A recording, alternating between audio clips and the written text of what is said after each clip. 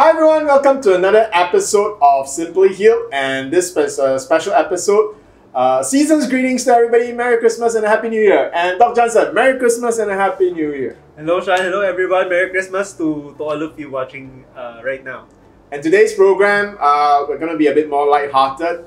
What we're going to do is today we're going to cover the topic of how to treat yourself, or basically how to enjoy your holidays healthily.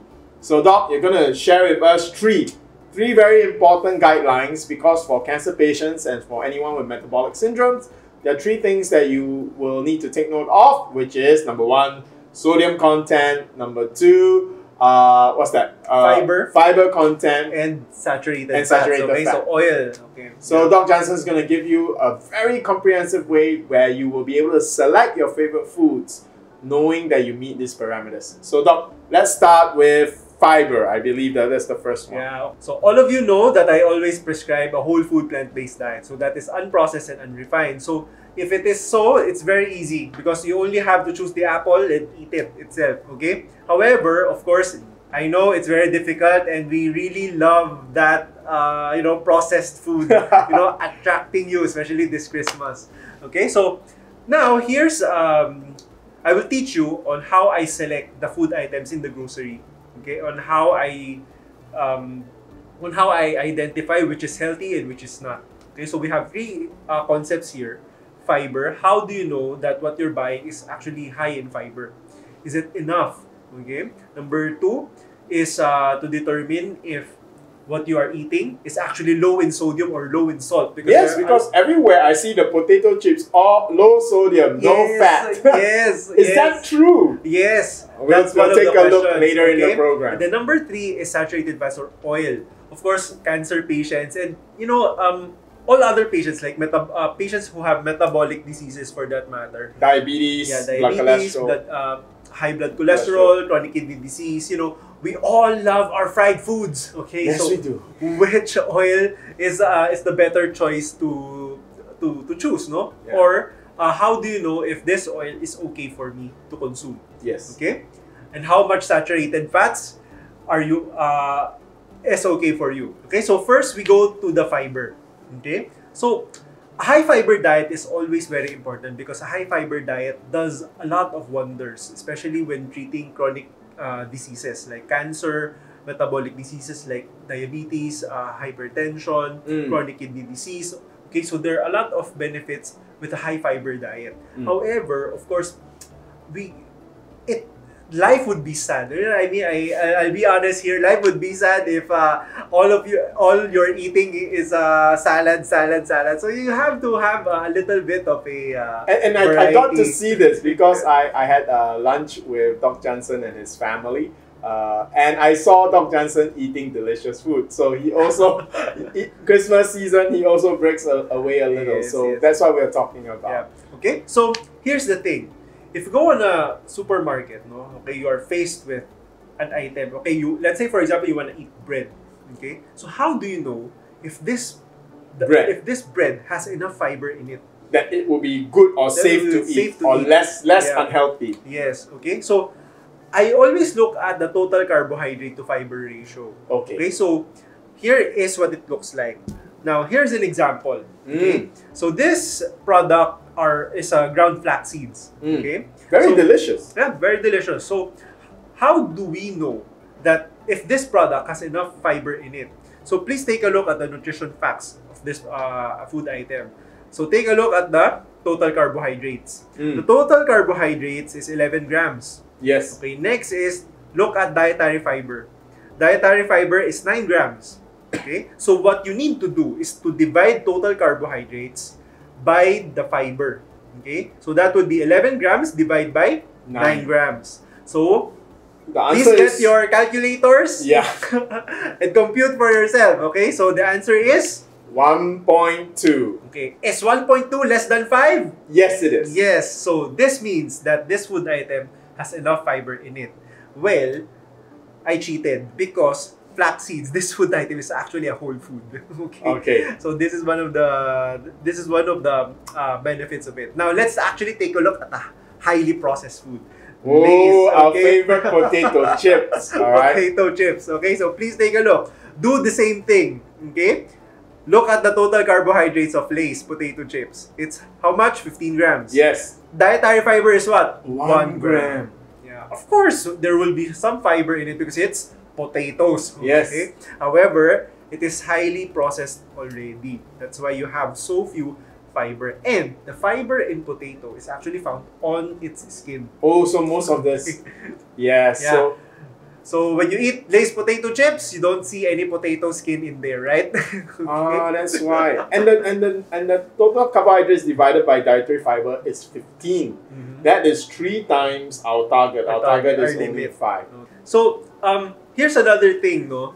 If you find it that your overall diet is really lacking in fiber, and you really find yourself to hate plant foods, hate vegetables, here's another solution. You can actually buy a fiber supplement, dietary fiber supplement like Cleansing Plus. So with Cleansing Plus, here, this is its nutrition facts. So take a look again at its dietary fiber. Okay, I want you to compute the total carbohydrate to fiber ratio of Cleansing Plus. Take a look at the total carbohydrates. Take a look at the dietary fiber. Divide it. Okay, see what you get. Wow. Okay. Okay. So there you go. There you go. That's your proof. Now next to the very important part, because during Christmas we eat ham. Ham is full of salt. Sodium. Yes, it's very high in sausages and all these. So sodium is so important for those with high blood pressure, chronic illnesses. So Doc, how do you know whether a food is low sodium or not? Okay. Now, this is very important, okay? Because for those of you who are hypertensive and who want to prevent becoming hypertension, because hypertension is just very prominent in the family, okay? Very prevalent in the family. Okay, so here are the limits. For the general population, for healthy individuals, the limit for sodium intake per day is 2,300 milligrams. That is equivalent to 1 teaspoon of salt. Okay. 1 teaspoon of table salt. Okay. All right. So if you are hypertensive already, you are taking medications, and you want to reverse hypertension, you have to limit your salt intake to 1,500 milligrams of sodium per day. So that is around 2/3 teaspoons of salt.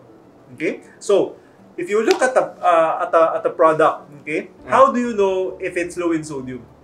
Okay, so let's take a look at the same product, the same food item, which is the ground flax seeds. Okay. Okay, so in order for you to know if the sodium is low, take a look at the total calories of the food item and take a look at the sodium. If the sodium is less than the absolute number of the total calories, then that is low sodium. Wow, this is such a good tip. I never know when something is low sodium or not. This is the first time actually I have a tip like this, Doc. So what we do is we compare the sodium. If it's lower than the calories, then it's very likely a low sodium product. Yes. Wow, this is so helpful, everybody. Okay, so let's take a look at this food item. Alright. So flaxseed. Yeah, for flax seeds, how much calories is one serving? It's 160. 160. Okay? For sodium, 10. one serving is 10 milligrams. Okay, so 10 is less than 160. Obviously, So this is a low sodium food. Okay, healthy food. Whole foods.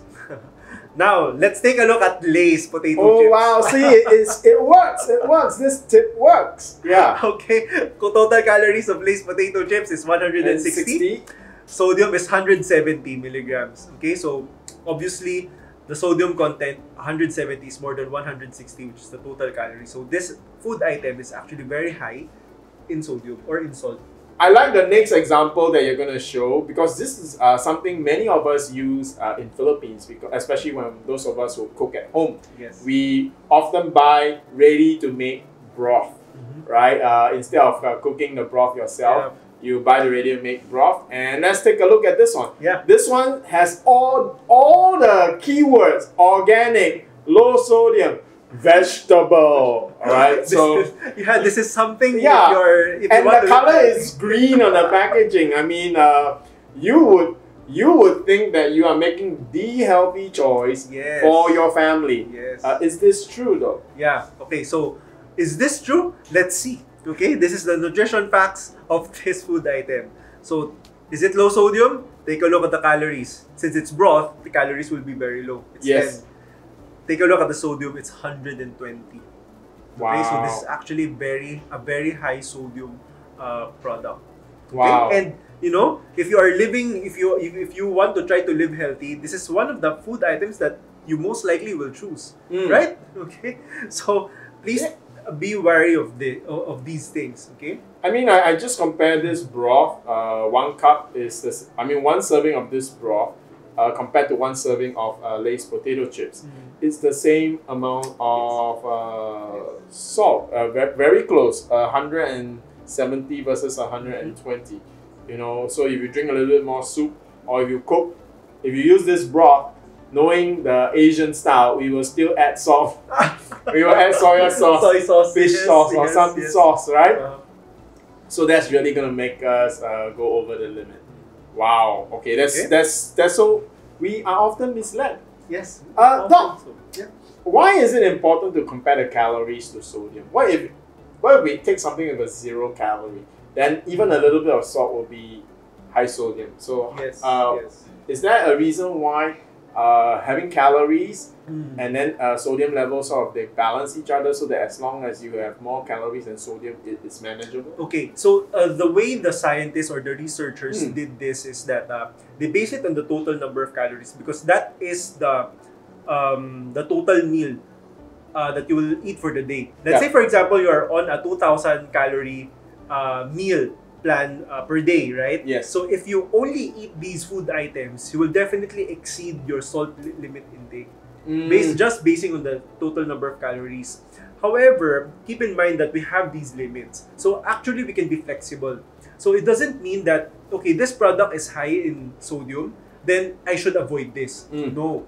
Because you have to always keep in mind that there is a limit. So if you are 2,300 milligrams of sodium per day, right? Of course, you can still drink the vegetable broth. Yeah, because it's only 120. Right, it's only 120. But keep in mind, drinking a cup of broth, that would be 120 milligrams of sodium. But it will not give you any calories. Yeah. So your body would make you drink another cup. Yes, and then you still won't get the calories. Your body drinks a 3rd cup, then suddenly your sodium content is very high. It's very high already. Okay. But of course, take a look, okay?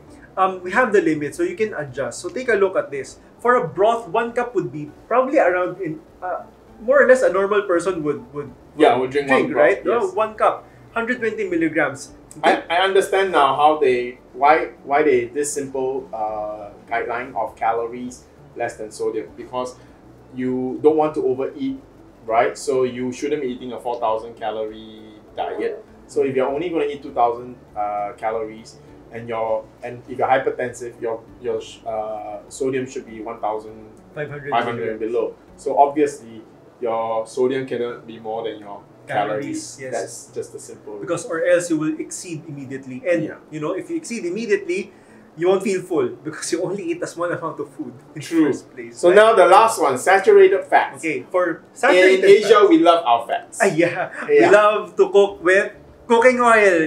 So saute, deep frying, etc. Okay, but here's the thing.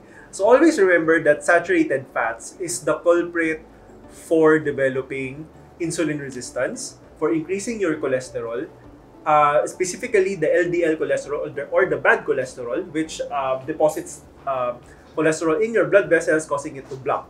Okay. For diabetes, again, it worsens insulin resistance, so it makes your diabetes worse.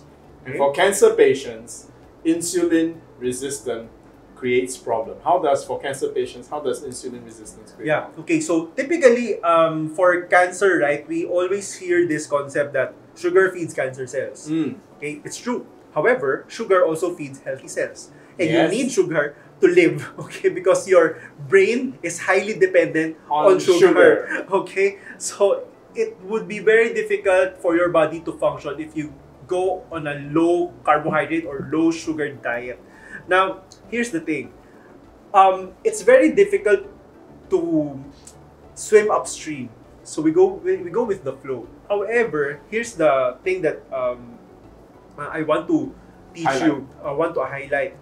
Okay, for insulin, we have to prevent insulin spikes more than blood sugar spikes. So it's very important that your insulin that your body is sensitive to insulin.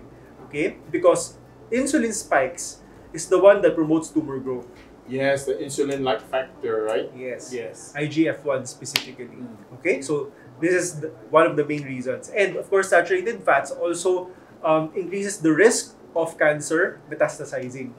Okay, because saturated fats attaches to a very specific receptor on the tumor cells that allows it to multiply and spread. Wow. Okay. So There how we much go. saturated fat should you be consuming every day? So please listen very well because I will teach you on how to compute for this. Oh, this is interesting. So, according to the American Heart Association, the limit of saturated fats for us is 5 to 6% of daily calories. So, how would you know, okay, how much saturated fats should you be consuming? Okay?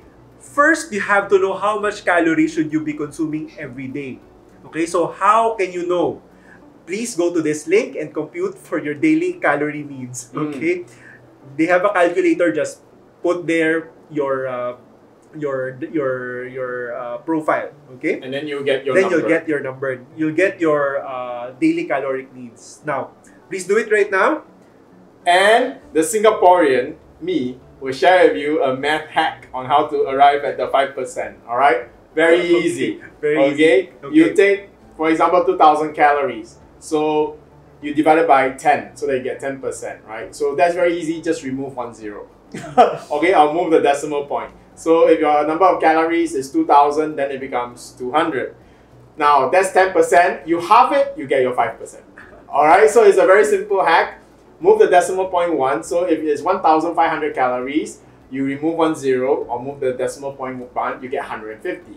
Now, you just half 150. If your math is not that good, you probably say 70. Okay, but if you're accurate, it's 75. Yes. Okay, so that's very easy. So all you need to know is how much 1,800 calories, remove 1 0, 180. Half 180 is 90. So you can only take 90 grams of fat. Okay. There we go. There we go. Okay, so 90 grams of 90 calories from saturated fats. That is your daily limit. Now, I used a different value here. I use 6% because we love our fats. Okay, so I want the upper limit of their recommendation. So let's say, for example, 2,000 calorie daily requirement. So 120 calories should come from saturated fats. So how much is 120 calories? So we have to convert this into grams. Oh, there's still one more part. You have to divide by 9. Yes. So because fat is 9 calories per gram. So we need the grams because when you read the nutrition labels, it's in grams. Okay. So we have to get it in terms of grams. So for this example, 120 divided by 9 is 13 grams of saturated fats. So for someone with a 2,000 calorie daily requirement, only 13 grams should come from saturated fats. Okay. So let me give you an example on what this looks like. But before we do that, after hearing this is live, right? So I'm coming up with an immediate Singapore hack for you again, mathematics. Okay, very easy.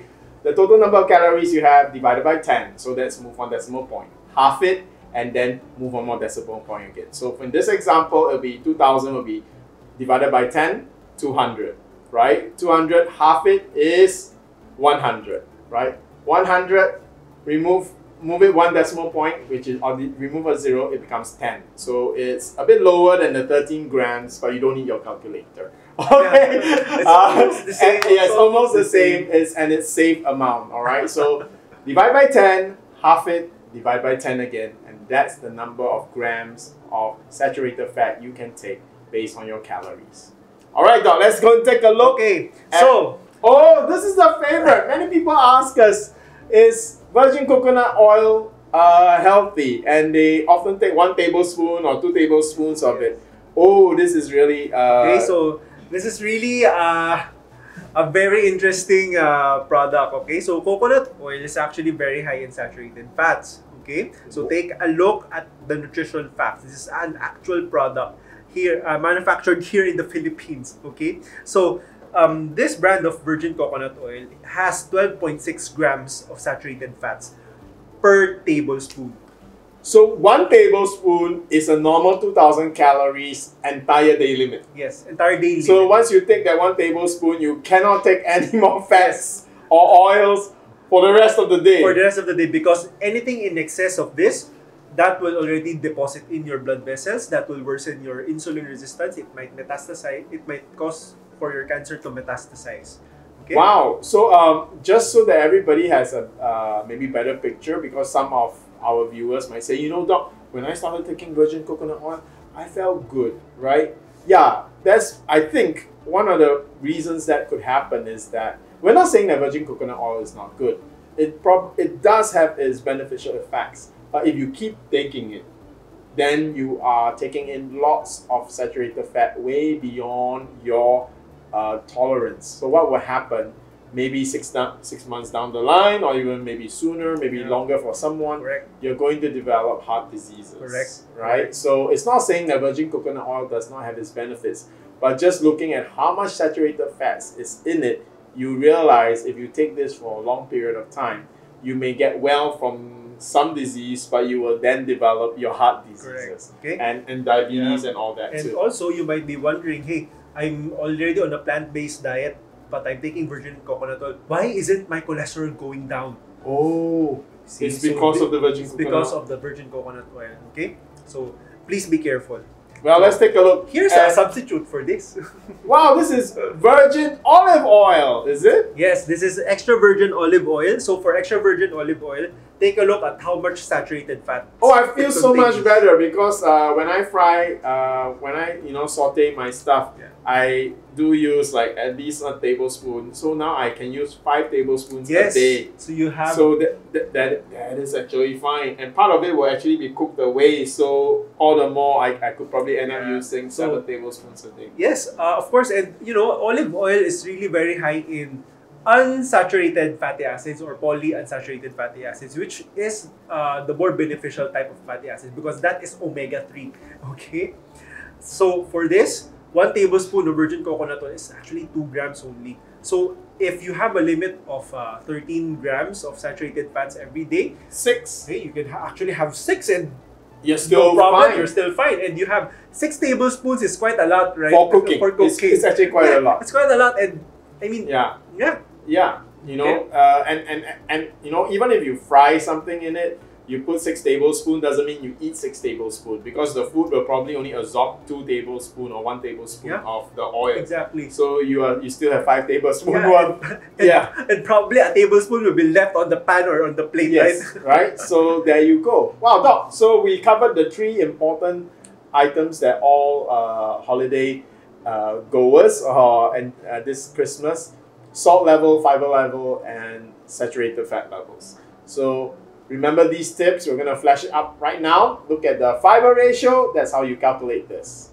Now look at the sodium. How do you know if something is low salt? There you go. Okay, sodium must be lower than the number of calories. And last but not least, here's how you know how much saturated fat you can take a day. And I have a Singapore math hack for you. Divided by 10, divided by 2, and then divided by 10. Okay? So 10 half 10. Alright? And there we have it. I hope these 3 tips will help everyone choose better so that you can still enjoy your Christmas holidays. So once again, I see the questions coming. People are going to ask about peanut oil, corn oil, and everything again, Doc. Okay? So without further ado, happy holidays to everybody. Merry Christmas and Happy New Year. Doc? Merry Christmas, everyone. And Happy let's New go to our AMA.